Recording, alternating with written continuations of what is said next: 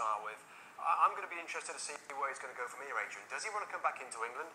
Does he want to continue his adventure in Europe? I think he'll be able to get a job in wherever he wants to get a job. I'm not sure whether that job in England will be a top job, but it wouldn't surprise me if he wants to continue, depending probably on his family situation, how they've settled abroad, where they are, if he's missing England or whatever. But I think he's done well enough, particularly at 20, obviously, to get a good job.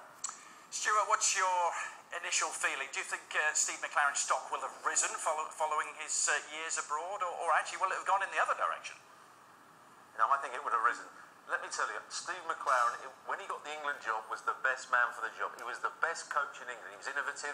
He did a great job at Derby. He did a great job at Manchester United, and he did a fairly decent job at Middlesbrough when he was the manager. I think his problem is man-manager, not his coaching. He's got to sort that out, and he's got to make sure when he does come back, and if he comes back to England, he takes the right job. West Ham could be coming up at some point. Well, I was going to ask you, Stuart, pin you down. There's a couple of vacancies that could be coming.